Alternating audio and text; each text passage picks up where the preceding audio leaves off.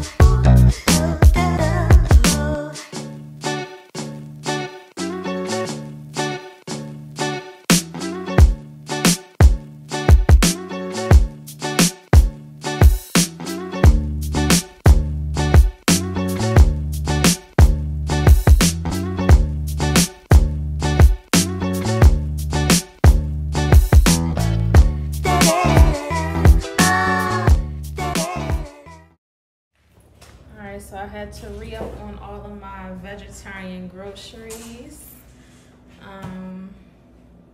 Yeah, you know, I'm starting to get a little bit of a hang of this. Of course, I have more groceries than this, but yeah. Stay tuned.